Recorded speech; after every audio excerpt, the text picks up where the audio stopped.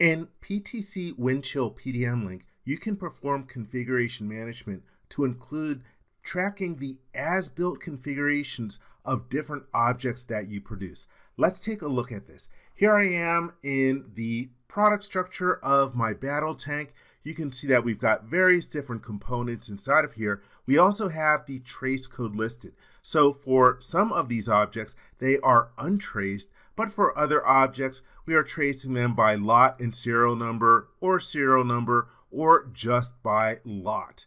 And in other videos, we created different part configurations. So for example, we have this part configuration called Released A Prototype Series 1. If I go to its information and then its structure tab, we can see for this one, it lists only the serialized objects in this part configuration. Let me go back to one of the other ones. Let's go to Prototype Series 2.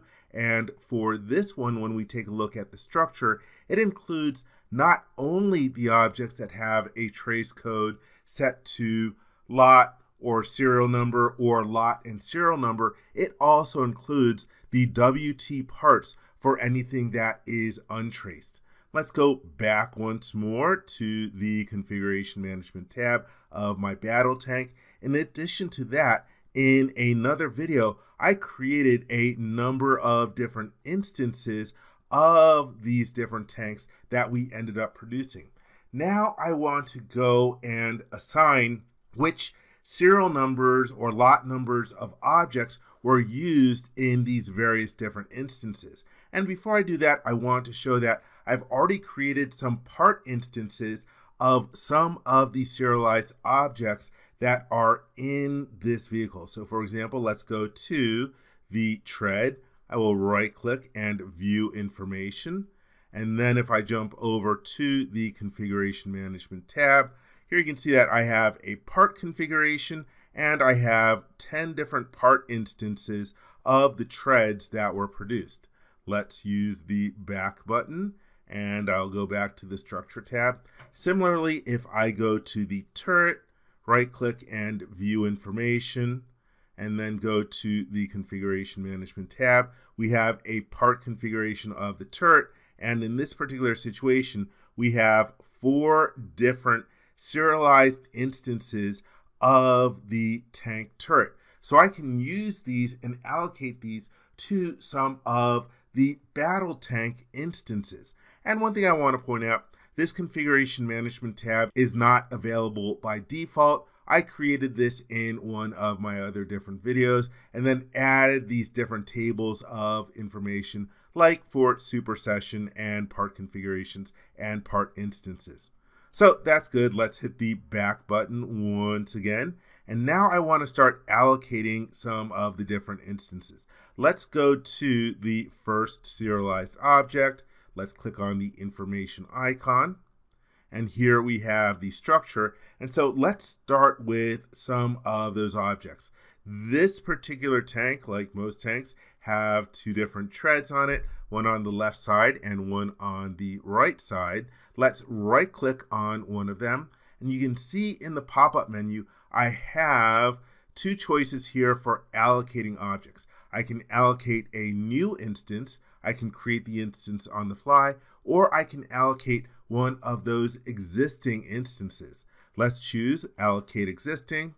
And in the dialog box, we have a drop-down list with the various different instances that are available. And I'm going to choose from the 00A lot, the 002, 001 instance, and then click the OK button. And when we refresh, we can see that we now have this part instance listed for one of the treads. Let's do that again. Let's right click on the other one and I can allocate existing. And then from the drop down list, let's choose for this one. It will be from the 00A. Let's grab this one for the other side. Let's click the OK button. And so there we can see the new instance.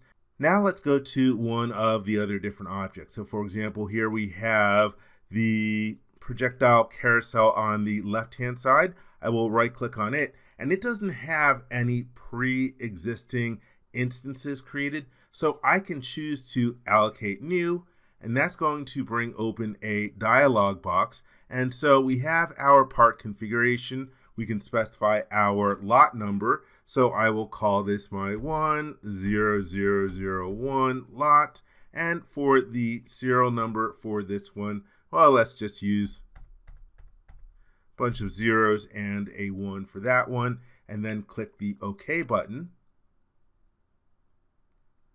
And let's do a quick refresh.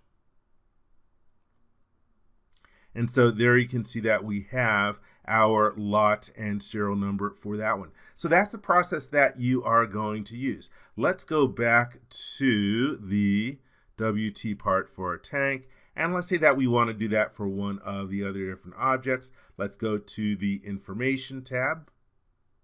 And this one again includes all the objects, including the untraced and traced objects. If I try to go to one of the untraced objects, well, you'll see that allocate new and allocate existing is grayed out because it is untraced. But like before, we can right-click, say, on one of the treads, and we can allocate existing. And then we can say, hey, for this one we're going to grab this one out of the 30B lot. Let's click the OK button. And let's do a quick refresh. And we can see the allocated instance.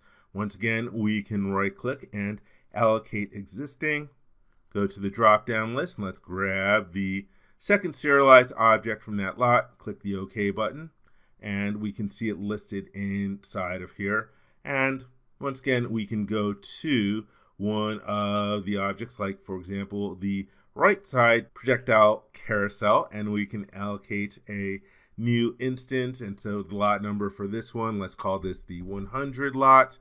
And for the serial number for this one, we'll choose 99909. Click the OK button.